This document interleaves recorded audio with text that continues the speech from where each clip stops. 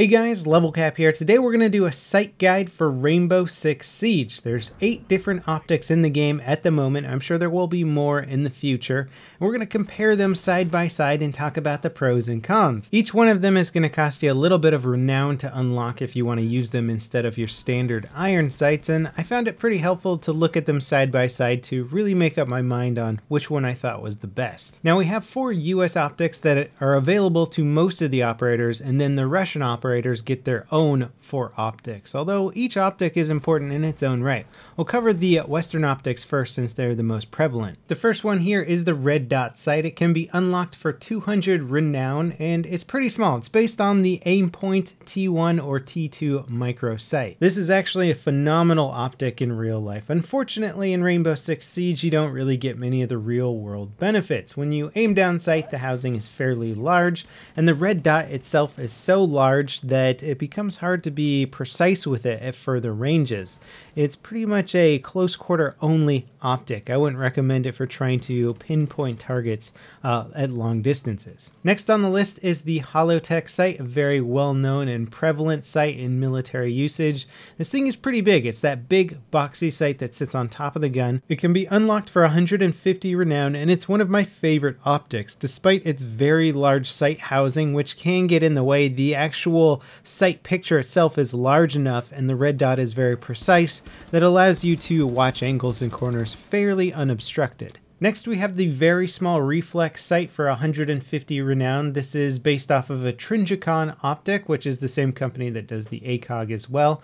Oddly enough, this is an optic that you would probably see more often than not on a handgun or as a backup optic. They actually make an ACOG that comes with one of these mounted on top of it as your backup reflex sight. Now the housing on this one is fairly minimal, but the sight window is also very small, and I find that it gets in the way of seeing people sneaking up on either side of the optic housing. Also, it's got a fairly large dot, which makes it a little bit tricky to be precise with. There's a few guns in the game that don't allow you to run with a holographic sight, so I'll use this one instead, but it's not my preferred choice. And lastly, we have the ACOG, which stands for Advanced Combat Optical Gun Sight. This guy can be unlocked for 250 renown, making it the most expensive Western optic, and it gives you a 2.5 times multiplier, even though the specific ACOG they've modeled here is actually a 4 times magnification sight. This optic can be very good if you like a slow, more methodical playstyle where you need to slowly pie corners and clear out rooms. You get the extra detail from the magnification,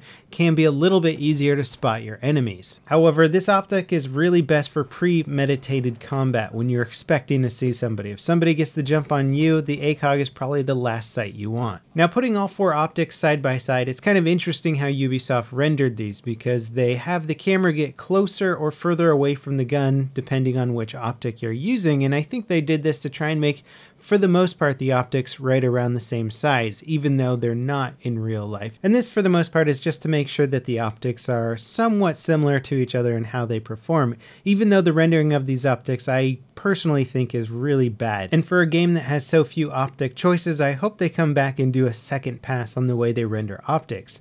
Ubisoft, if you're watching this, go check out Medal of Honor Warfighter from 2012. Despite the game not being a big hit, the optic rendering in that game was phenomenal. Now, because they do give you the choice between all 4 of these optics, in my mind there's only one clear winner for a general purpose optic, and that is the holographic sight. I think the sight picture is the best and the red dot is the finest. The other ones are just too big and not accurate enough for my personal taste. Moving on to the Russian optics, I think these guys are pretty much superior in every way. Unfortunately, they're not available on more weapons. Only 4 operators can actually use Russian-made optics. This optic here is again referred to as a red dot sight. It is actually the Russian Cobra sight, and it's got a fairly minimal housing on top, but a fat body on the bottom, which can be a little bit tricky for hitting prone targets or searching for prone targets. It's 200 renown to unlock, and it's not bad, but I think there's some better options out there.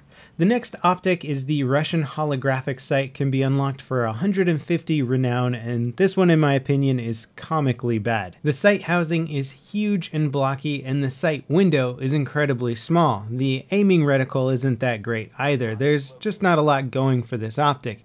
This could be a totally usable optic in real world situations, but it just doesn't translate to video games because of the way optics are rendered. Next is the Russian reflex sight, which can be unlocked for 150 renown, and this is a very cool looking, fairly modern Russian optic. It's got minimalistic housing that is stored off to the side of the weapon, so for the most part it really doesn't obstruct your field of view around your weapon, other than to the left bottom side of it ever so slightly. Without question, this sight wins in the minimalistic department. Whether or not you like the crosshair is up to you, but I find that the benefits of the housing outweigh any sort of cons you might have about the crosshair itself. Now the last sight here is kind of weird. I don't know if this is a typo or what, but it is certainly not an ACOG sight. It is a 2.5 times magnified optic, although I don't think this actual optic in real life has any magnification. I could be wrong on that, but I'm pretty sure it's just a 1 times no magnification sight. Technical inconsistencies aside, it is a pretty good optic if you have that slower, more methodical gameplay style. It's got minimal housing and a very big sight picture, so it's actually pretty good overall, especially if you're into precision shooting. This one can be had for 250 renown. Now putting the optics side by side, you can see just how far away they had to pull the camera from the green reflex sight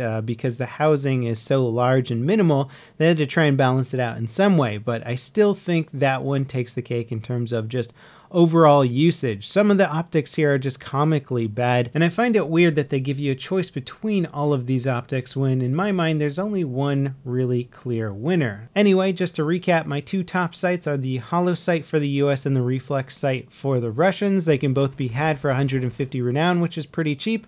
I hope this sight guide helps you guys spend your renown more efficiently in game, and as always, thanks for watching. I'll see you next time. This is LevelCap signing off.